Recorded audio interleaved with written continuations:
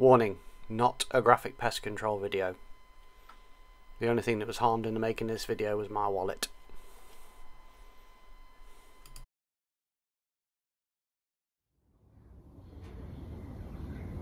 Good afternoon everyone. It's Monday the 25th of May, Bank Holiday Monday, just after lunch, about 1 o'clock. I'm out on the farm with the my new Dreamline Compact Tactical in 177 Sub12. If you remember, I had the Dreamline before. I traded that in just before the lockdown at Livens in Burton-on-Trent for a new compact light. I kept the tactical kit from my old gun and swapped it over to this one to make it a tactical, and bought the folding stock adapter from Crail in Holland, the standard FX one. Sorry, there's a pair of wood pigeons. I was just off camera. But obviously now when you buy the tactical one, it comes with a folding stock adapter as standard apparently. It's a really good one actually, really high quality adapter. I did have one of the cheap Chinese eBay ones on it before. That's very wobbly. Then the FX one's rock solid. It doesn't come with a moderator. I had Matt Windsor of MWSS make me a custom one, just a little 4-inch one to quieten it down because it has got quite a bark on it. This shroud doesn't really do anything other than hold the liner. Doesn't make any difference on the sound suppression. It doesn't seem to anyway. Especially in the 177, because of the short barrel and the small caliber, the regulator comes factory set to 90 bar, which is a bit of a blast.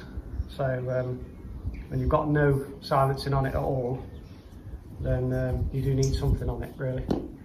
I'm going to do a bit of pellet testing on it today. I say I got it on the Saturday, and the lockdown happened on the Monday, so I've not had a chance to shoot it other than over a chronograph, about 20 shots over a chronograph. When I first got it, cleaned the barrel, which you should always do because it was absolutely filthy, and it was ditched, and then I put 20 shots through it to put a bit of lead in the barrel. Quite pleased with it really, to be honest. So nice to see the liner system on this one is the same as the Crown ultralight or superlight barrels, where the liner's just held in place at this end with like a brass lock nut that compresses a rubber washer rather than the end locking nut on a standard smooth twist X barrel, which I had problems on my original Dreamline where it actually compressed the liner and bowed it, so I had to get the liner swapped. But there's no way of doing that with this system, which I'll show you up close in a minute. So I've got some heavies in 4.52, got the new 177 Hades, which are the same weight as the heavy. I've got some Express Diablo, and I've got the exacts in 4.53, 5.2, 5.1 and 4.50. So that's 7 different pellets to try in it. It's got a full 230 bar fill. Comes with a standard 21 shot magazine, which we all know by now. I'm also going to attach the FX chronograph to it to see how it performs over the chrono. So yeah, see how I get on with it. There's a slight breeze, that's why I've just pulled inside the barn to film this. Very, very slight breeze, but I'm going to try and shoot with the breeze behind me so it shouldn't throw the pellets off left or right. I've not zeroed it either yet, so I'll do a couple of zero shots with the X-Sight. I've got the 4K X-Sight on it.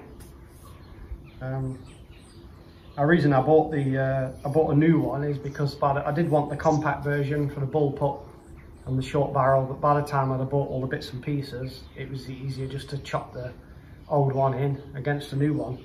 And I brought the light and swapped the tactical kit over I already had, so it made sense, and I get a brand new gun with a 3-year warranty. So I think it's 3 years or 2 years on the FX guns now. So see how we get on with it. I'll speak to you soon. Right, this is the liner system I was telling you about. You just unscrew the shroud.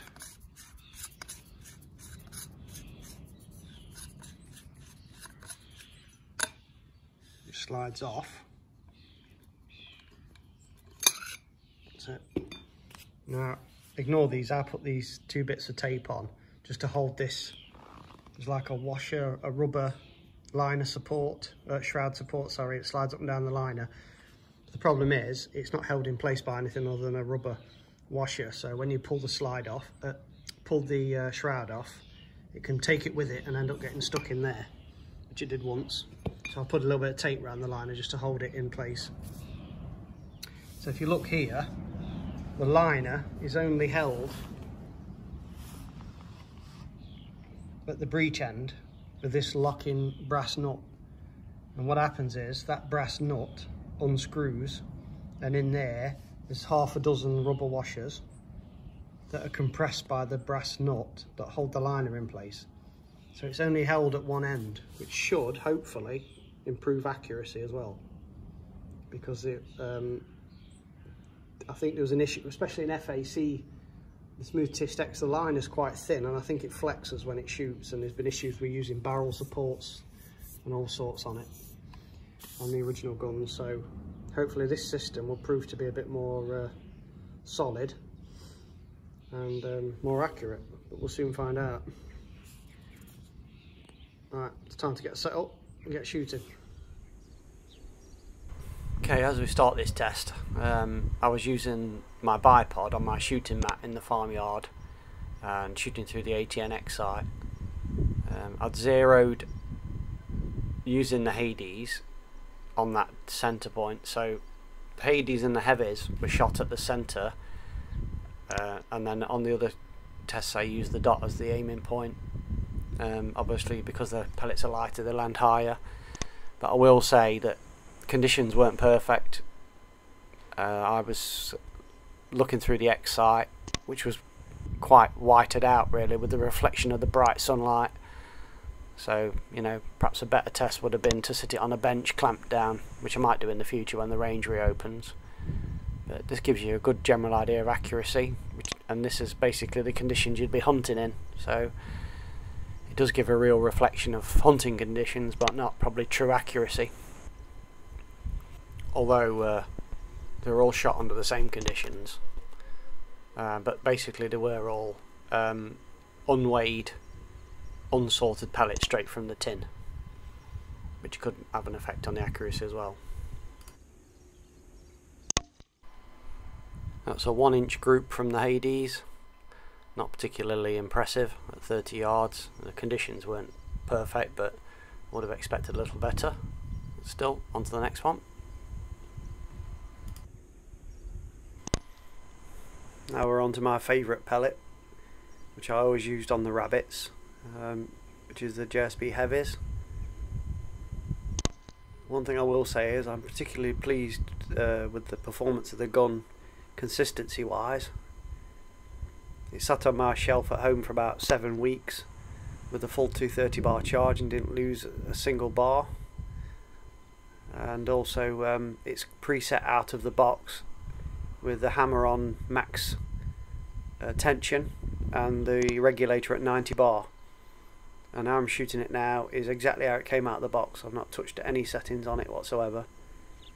Took it out of the box, cleaned the barrel, put 20 shots through it, and now I'm shooting it here.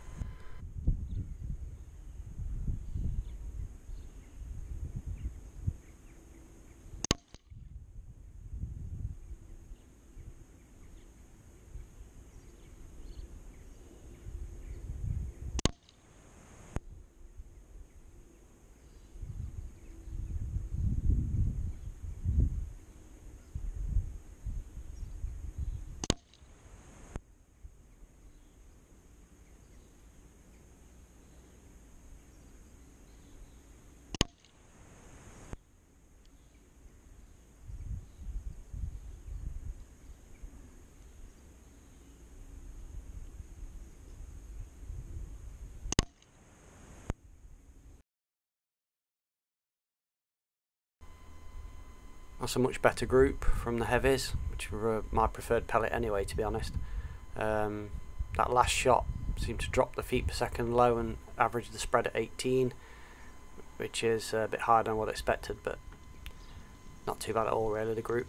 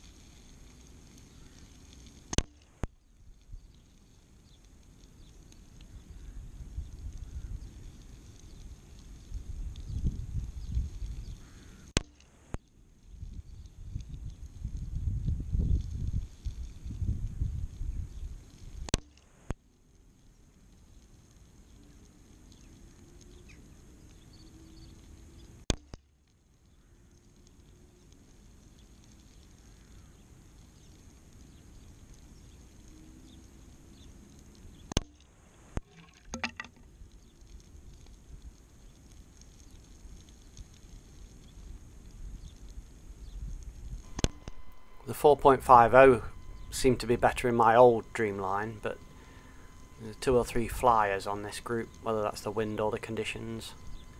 But not bad really, probably a ½ inch on the main group there.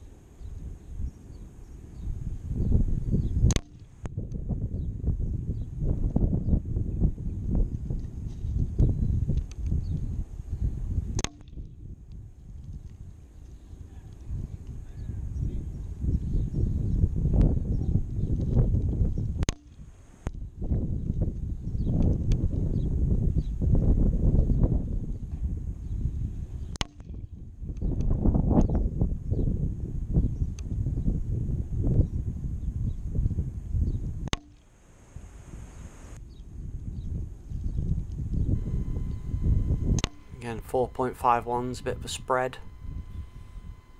Not bad, not brilliant, but not bad really.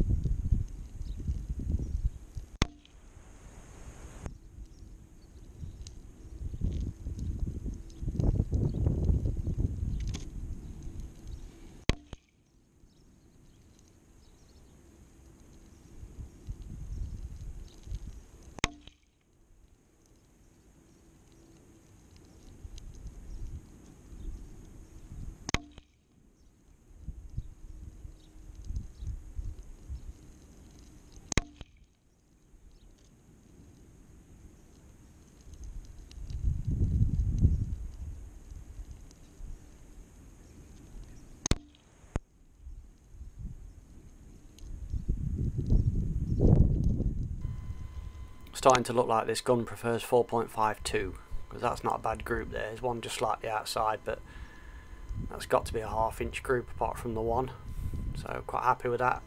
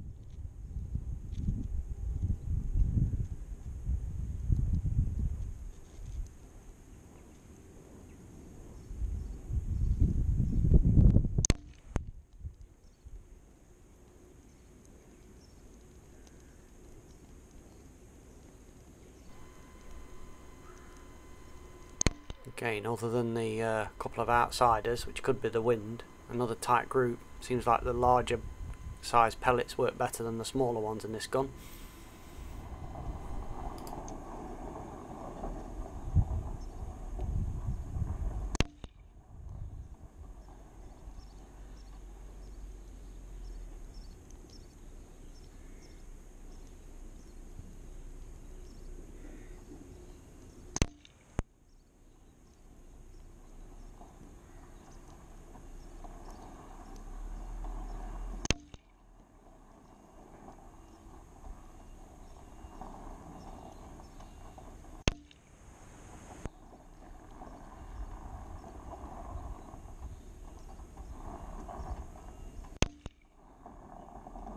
Screen recording function works brilliant on the iPhone until you get a text message off your daughter wanting you to show you how jawbreakers are made, and obviously in this time of great need and suffering it's a very important thing to want to know.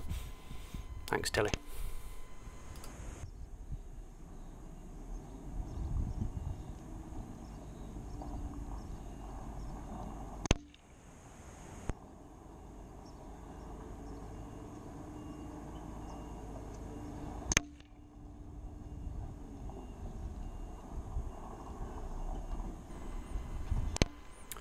Apart from that last one ruining it, that was a really nice group actually from the Express. Not a pellet I'd normally use due to it being light, but target wise should be a great pellet to use. Okay, for me this proves my theory that the heavies is probably one of the best 177 pellets there is still. That last shot perhaps could have been a slightly heavier one as they were out of the tin unweighed. That could have just thrown the figures out, but accuracy wise that's a sort of half-inch group, not in the best of conditions, which for me is perfectly fine at 30 yards. So I'll probably be sticking to using the heavies in this gun in 4.52. Hopefully you found that interesting and maybe helped you out a little bit if you're thinking of getting one of these guns, or you've already got one and you don't want to waste your money on loads of tins of pellets to try. Okay, hopefully you enjoyed that, and like, subscribe and share, and I'll see you next time. Bye for now.